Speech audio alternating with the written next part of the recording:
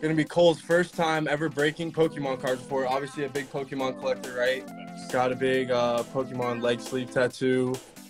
Got Dragonite as the Abby on Instagram, right? Yeah. Certified Pokemon lover. Certified Pokemon lover. But first time ripping packs, right? It is. So we brought you guys some Evolving Skies, which is, you know, the hot set right now. So we're looking for, like I said, we're looking for your favorite Dragonite. There's a Dragonite alt art. We're looking for Umbreon. Umbreon, yeah, like you said, Umbreon, big Umbreon guy, big card. Yeah, and then my top pull, which is the Rayquaza VMAX. I've opened a lot of Evolving. Ooh, gold toy catcher. I like to call this. Nah, I want to hit. Yeah, you haven't really hit one. Yeah. Let's share the wealth. All right. And a Leafeon V, nice. All right. We like the Leafeon. I love Leafeon. Probably my second favorite behind Umbreon. Do full cases like this, you're bound to. Oh, nice card. Nice card, Cole. Sir. Yes, sir. Gyarados V. You want to show it a little bit? So, ooh, Espeon VMAX. Nice. Now, I feel like we're steadily increasing. It's been like getting better.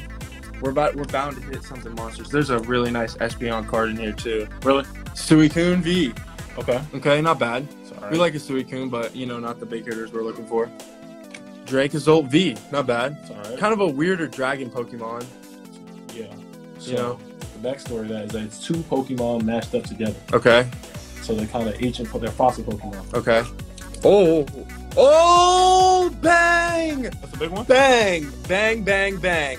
That is big. That is really big. All right, well, we've now got 4 evolutions. Wow. Who's your favorite shiny Pokemon? That's a good question, too. Charizard does a great shiny. So, Jolteon VMAX. All right.